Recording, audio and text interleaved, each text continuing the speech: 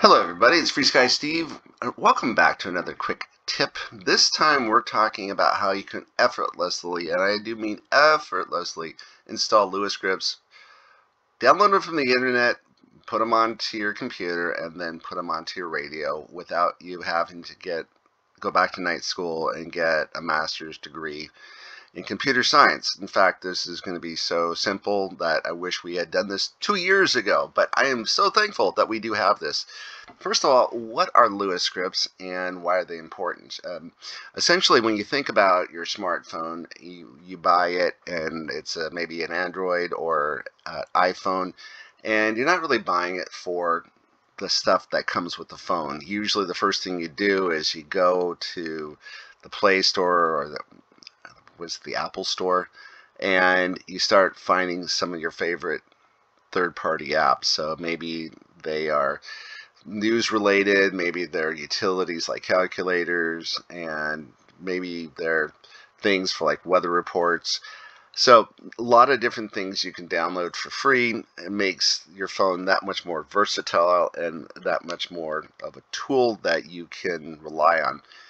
And essentially, we have the same thing that we work with when it comes to working with Ethos. There are things that are developed inside of Ethos, and that's everything that you download here in the Ethos suite. As you can see, I've updated the firmware and all of this. This is part of Ethos. But there are things that get developed outside of Ethos, and what we had to do is we had to create something called the Lua script for stabilized receivers, because those were developed out of the sync cycle for developing Ethos. So essentially what it is there's another team that works on, and their hardware team inside of FrSky that works on things like stabilized receivers, and they are responsible for coming up for the code to make it work inside the transmitter. And essentially, at some point, we are going to give them, the Ethos developers, the permanent code for working with the stabilized receivers, and this will all be done inside of Ethos, but for right now, it's not happening.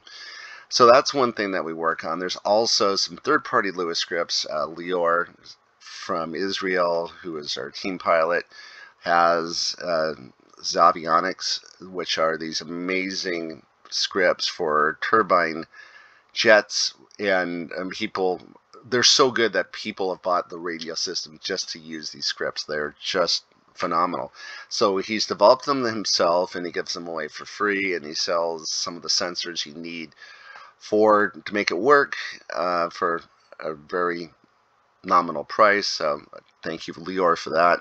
And there's going to be a lot more of this. I do mean a lot more of this coming up in the next year to 2 years. You're going to start seeing a lot more third-party Lua scripts, and some of these things will be free, and some of these might have a small nominal charge for them. And it's going to be amazing, because it's going to give us us as the pilots, I should say, the ability to have a lot more tools at our disposal, and we don't have to rely on one team of people working at FrSky to make these tools. They're made by other people, a lot of times fellow enthusiasts who just happen to have a few extra brain cells to know how to do these things, and we do thank them for their contributions as well. So when it comes to the Lua script for the stabilized receiver, this was number one nightmare I think that I had to deal with, because we had a whole slew of stabilized receivers, and everyone wanted them. They bought them, and they're like, what do you mean I have to install a Lua script? What's that? Where does it go? How do you do it? And after a while, it became so cumbersome that I just told people, hey, let me remote desktop into your computer and just install these things for you. But now you don't have to do this anymore, because you could do this yourself, and it's so easy.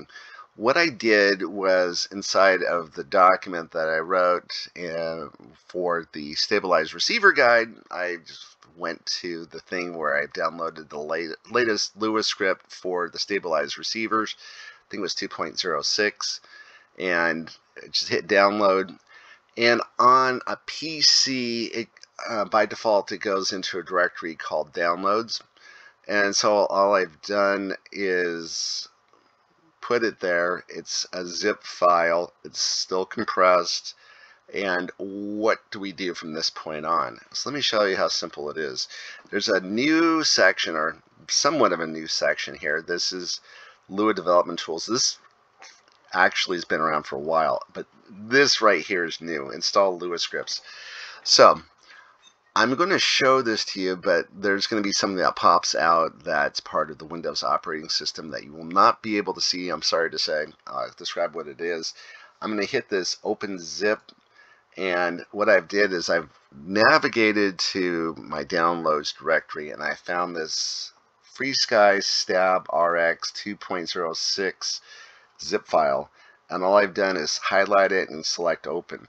Now you can see the rest of this. You can see that it said found the following Lua scripts, and what this is telling you is that they're going to name directories based on all three of these things. I want to hit select all, and I want to select install Lua scripts.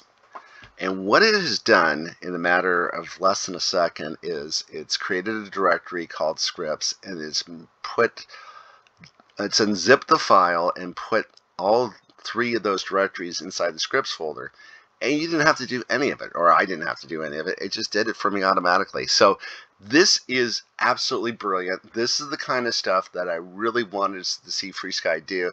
This is making somewhat sophisticated computer technology a lot easier for the average pilot to get their hands on and appreciate. So with that, if you have any questions, please leave them in the comments. Otherwise, have a great day, and thanks for watching.